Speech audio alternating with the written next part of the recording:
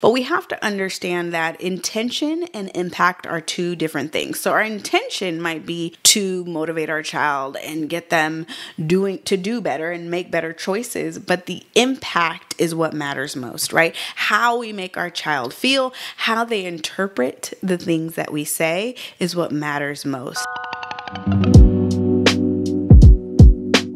It is estimated that we speak anywhere from 7,000 to 14,000 words a day. And in the sea of endless words that we are speaking throughout the day, we tend not to forget the words that are said out of anger. And I think it's so important to recognize our power as parents because there's just certain things we don't want to say, right? We can't say as parents. And, what we say has the ability to either speak life over our children or not. It has the ability to either build their confidence and their self-esteem or tear them down and make them feel horrible about themselves. We're either breeding their self-confidence and their sense of worth and agency over their lives, or we're causing a lot of doubt and low self-esteem. And it's, not that these things are necessarily always so black and white, but I do want to just emphasize the point that our words are powerful. And so in this episode, I'm going to be shooting it to you straight, okay? We're going to be talking about the top 5 phrases we just don't want to say as parents, right? They have such a negative impact on not only our relationship with our child, but most importantly, our child's development and their sense of identity, how they see themselves and their place in the world, and also how they interact with other people and the relationships they choose and how they navigate these relationships. So we want to avoid these phrases like the plague, okay?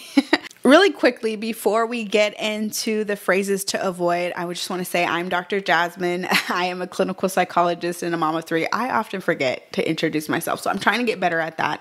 Around here, we talk about all things parenting, child development, and really our mindset and our own mental health and how all of those 3 things intermingle with each other. But anyways, let's dive into the episode. Phrase number 1 that I want you to eliminate from your vocabulary is, "You're making me so angry."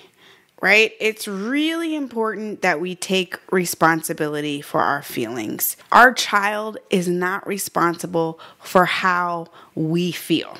Sure, their behaviors, their choices, the environment, they impact our feelings, right? They influence, but at the end of the day, those are our feelings and we have to take full responsibility for them. I want you to understand too that when we say phrases like this and when we hear phrases like this, let's say somebody else is telling us this is a form of subtle manipulation, right? It is to say, okay, I am feeling so angry because really I feel powerless. I've perceived that I've lost my control in this dynamic and I want to regain that control back. So I'm going to cause you harm.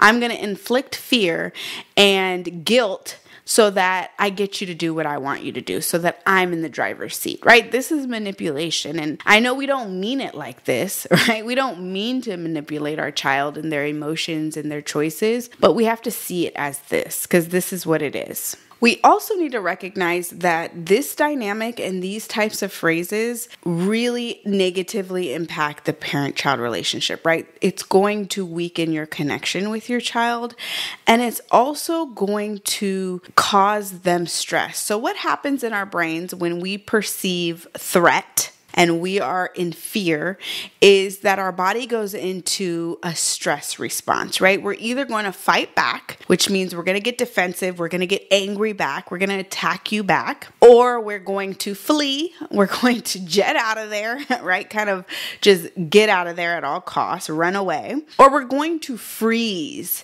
and we're going to become numb and frozen and we don't respond at all, right? So this is what your child does when they're stressed. And when we're saying, "You're making me so angry," right? We're attacking them. It's an incredibly scary place for our child to see us angry and feel responsible for our feelings, right? Feel like they are to blame for how we feel. That's an incredibly scary place to be as a child. So they have no other choice but to perceive that threat and then do something about it, right?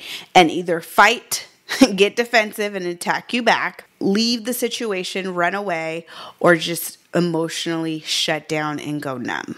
I also want you to realize is whenever we make somebody else responsible for how we feel, we are giving them power, right? We are essentially saying, now you fix me, right?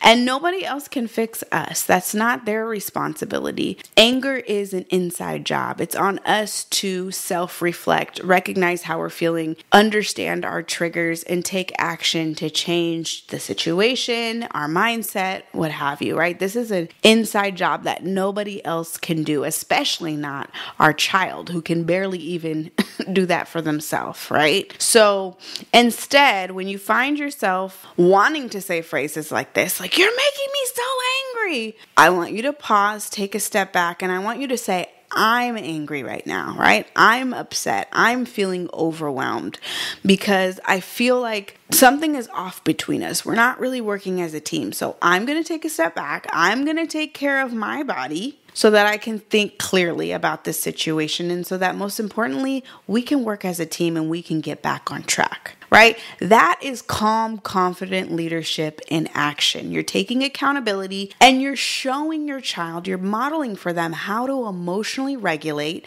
how to take accountability for our feelings, and reminding them that the connection that you guys have is most important, right? This conflict, this little mishap, we're going to get through this, okay? We're going to get through this as a team. It's not going to come between us. But first, I recognize I need to take a step back and calm my body down so that I can think more clearly. Always remember, if you take nothing else from this episode, children are not responsible for adults' feelings, right? That is our responsibility. It is our job to calm ourselves down, be the mature person in the relationship, not our child, okay? As much as we wish for that to be in the moment, we have to put our big girl and boy pants on and take leadership. And this is what leadership sounds like in the moment, right? I am feeling angry. I take responsibility for those feelings. Okay. Number 2 phrase to erase from your vocabulary is you're dumb. You're stupid. You're whatever, fill in the blank, right? Whatever kind of put down that you want to say. And oftentimes, there are parents in the world, unfortunately, that say those things. And you might have heard this from your parents. But there's also those subtle forms of criticism, those jokes, sarcasm, right? It's like a joke masked as a form of criticism. It's a way for us to get you to try to change your behavior, something that we don't like, and we're trying to criticize you into better behavior, if you catch that, right? So it can be as blatant as, you're so careless, or stop being so stupid, or quit being so annoying. Or it can be, well, that was smart, right? Where you're being sarcastic, rolling your eyes and all of that good stuff, right?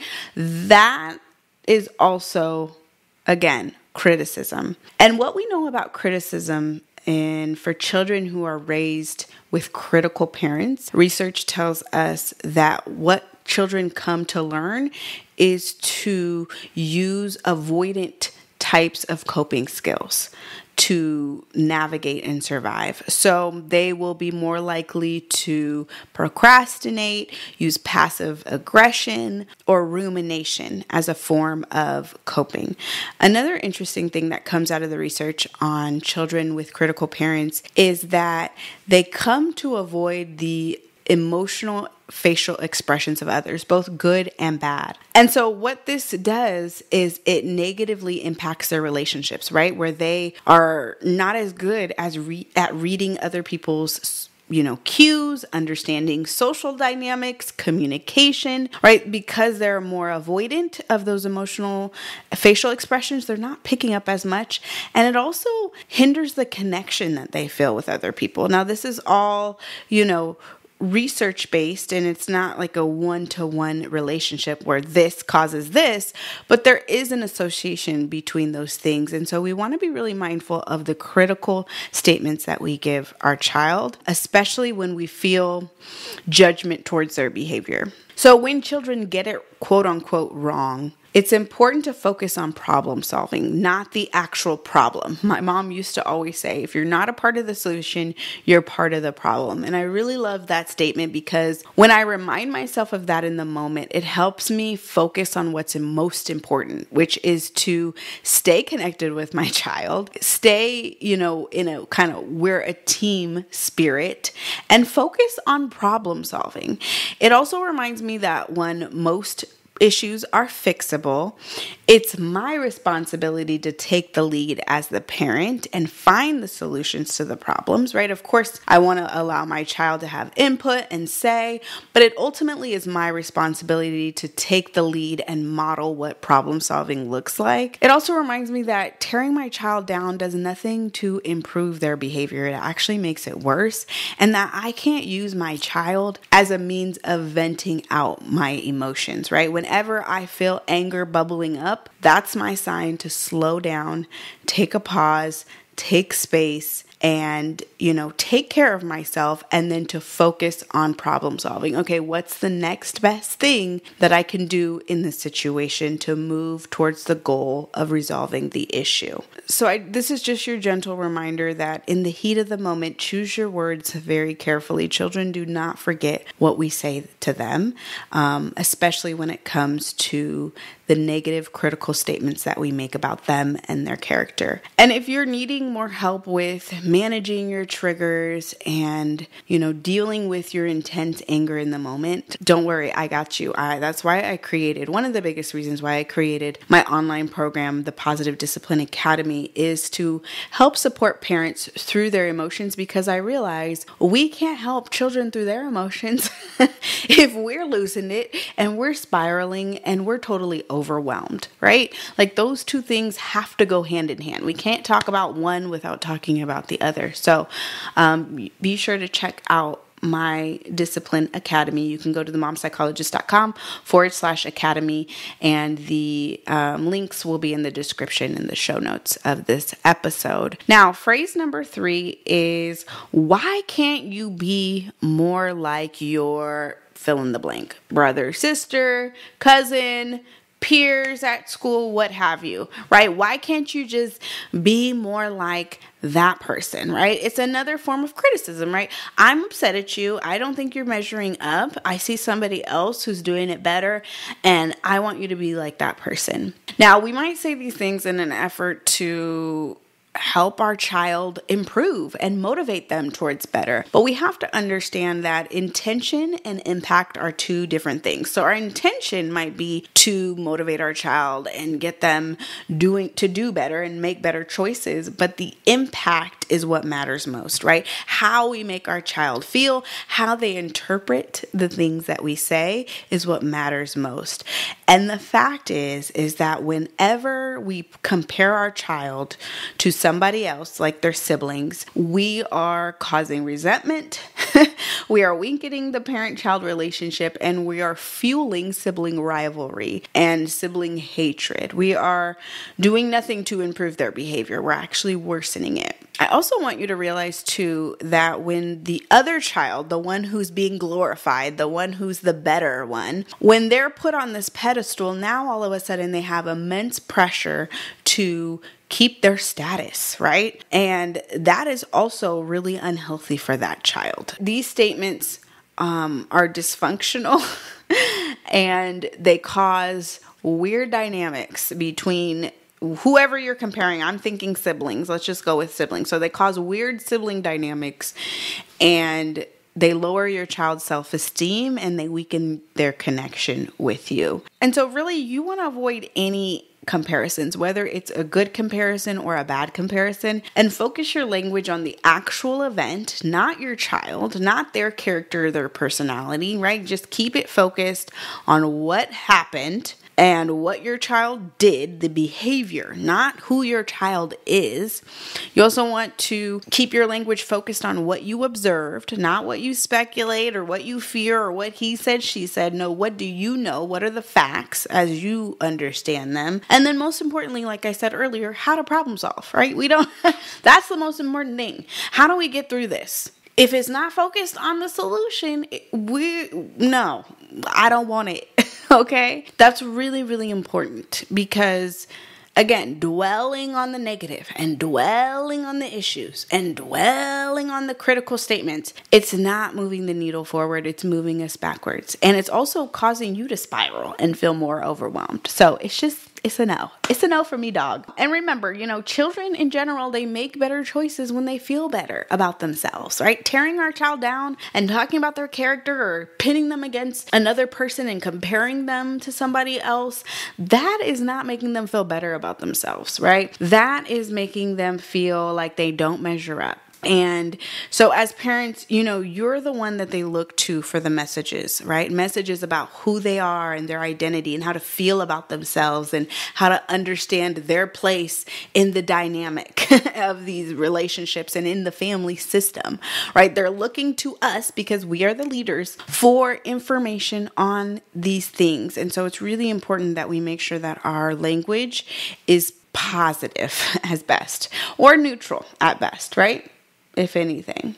And just a gentle reminder, children do better when they feel better, right? Tearing our child down and talking negatively about their behavior and comparing them to their sibling does nothing to build them up. It actually tears them down, which leads to even more negative behavior and more sibling rivalry. So remember, children are looking to us for information on how to perceive themselves, right? What type of person they are. Are they good? Are they bad? Are they a valued member in the family system, right? And how they compare to other people, as well as, how to understand and relate to others, right? They're looking to us because we are their confident leaders for this information. And so while they are developing, especially, we just need to be really careful on the language, and we want to avoid comparing them to anyone else, right? They are one of one. Okay. Another thing I want you to stop saying is stop talking to me or go away. And, I'm really passionate about parents taking breaks. I don't think we get enough breaks. Parenting can feel very stressful and overwhelming. We can feel really touched out. I mean, the list goes on, right? So I am a huge advocate for taking space and taking breaks as much as we can, right? This is a marathon. This is not a sprint. But there is a difference between pushing our child away versus taking space on our own, right? It's very subtle, but it's very important, right? I'm going to go take some space is very different than saying you need to go take some space, right? You need to leave me alone. And we have to realize that whenever we push our child away in that way, it is a form of rejection, and it's going to send them spiraling. They're going to have more intense feelings. They're going to tantrum. They're going to get aggressive, or they're more likely to tantrum and get aggressive. They're more likely to engage in power struggles with you and all of that, right? Because you're rejecting them. You're telling them, go away, leave me alone. And so what I want you to get in the habit of when you need a break, because again, breaks are a necessity in parenting, especially when you're parenting little ones. But you just say, I'm going to go take a break, right? I'm going to take a quick break. I'm feeling overwhelmed. I need some space. I'm going to run to the bathroom real quick and I'm going to take space. Or you just don't even say anything at all. And you say, I'll be right back. I'm going to go to the bathroom. And then you debrief, you reconnect when you're in a better headspace. Okay? The fifth final thing to avoid saying to your child is, why are you being so difficult? What is wrong with you? Or why are you doing that? Okay. Now it is very different from, I wonder why you did that. Help me understand your choices and why you decided to do it that way. I'm curious. Versus, why did you do that? Okay. So oftentimes it's not what we say, it's how we say it, right? And the tone and basically what we're saying, what we're implying. Why did you do that is like you did something bad, right? that is, again, another form of criticism. And so it's just worth stating again, when your child's behavior starts to overwhelm you, take a step back and focus on problem solving, because we have to just be real with ourselves. Asking those rhetorical questions does not move the needle forward. Okay? They're just knee-jerk reactions when we get overwhelmed and we're angry and we want our child to change in that moment. Okay? So instead of asking them a question that puts them down, I want you to train your mind to ask a better question. And the better question is, how can we move forward, right? How can we work better as a team? Let me think about this. I'm open to your suggestions, but that's what I'm focused on.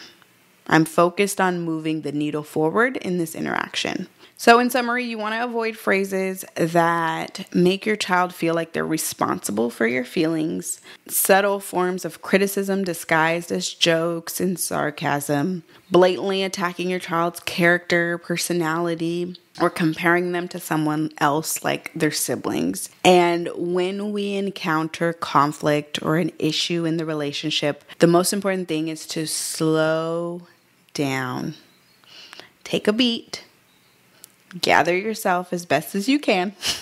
We're not going to be perfect with this. Take responsibility for your feelings, right? This also helps with your regulation. Okay, I'm feeling angry right now. All right, that's all right. I take responsibility for my anger. And most importantly, focus your energy on problem solving, because words are powerful, right? Words matter. Children don't forget what we say in the heat of the moment. Now, I've been shooting it to you straight this episode, right? Can you tell I'm passionate about this? I'm passionate about children's overall well-being, and I know how impactful the language that we use with them is. And so I hope that this episode helped shine some light on some things you can avoid or just look out for, and instead what to focus on. But I want to end with just a brief discussion on self-compassion, right? We cannot shame ourselves into better parenting. And just as critical statements towards our child harm them, critical statements towards ourselves harm ourselves, right? And so it's most important, again, the spirit of this episode, if we are not a part of the solution, we're part of the problem. So yes, take accountability, reflect on your anger. Remember, like I said, anger is an inside job. This is our job to do, to understand, recognize our triggers and deal with whatever issues we have, or strengthen our mental health and take better care of ourselves, whatever it is. This is our work to do. And there's a fine line between taking accountability and bashing ourselves. And I don't want you to get into that area, right? Because that leads to doing more of the things we hate, right? It's just like when our child feels better about themselves, they're going to make better choices. Well, when we feel better about ourselves, we as the parents make better choices. So I just want to end off by reminding you that self-compassion during this journey is so important, right? We're all learning. We are all life learners in this game of life, okay, and parenting specifically. And so there's no way for us to get this 100% right. So if you're like, oh my gosh, as you're listening to this episode, I've said this, I'm such a horrible parent, I'm ruining them, I'm ruining their childhood, you're you're finding yourself spiraling. Okay, notice that. Notice those critical statements. Okay, this is very meta, right? Just like we're doing with our parenting, we want to do it with ourselves. But notice it, offer yourself compassion, and instead ask, what is the solution here, right? What is the next best thing I can do to strengthen my mindset and strengthen my approach? And if you are looking for more guidance, more tools on your mindset and your approach, shameless plug, check out my online parenting program, Positive Discipline Academy, because like I said earlier, it not only walks you through how to be a more calmer, regulated parent, but then it teaches you how to teach your child those same skills, how to overcome, challenging behaviors and issues with parenting in a more connected, grounded, intentional way. I'm really proud of the program. I've had hundreds of students go through it, and they've seen such incredible results in their families within months, not years. Okay. So you can go to the mompsychologist.com/academy if you'd like to learn more. Again, all the links will be in the description in the show notes. And let me know down in the comments, what is something that your parents said as to you when you were a child that you will never forget? I think it's important, like self-reflection question. If you feel called to, you can share your responses in the comments below if you're watching on YouTube. But either way, like reflect on some of those things that really stung as a child and what really stuck with you. That can be a really eye-opening exercise for yourself, and just kind of put yourself in your child's shoes in that way. All right, that is it for this episode. I'll see you in the next one. Bye.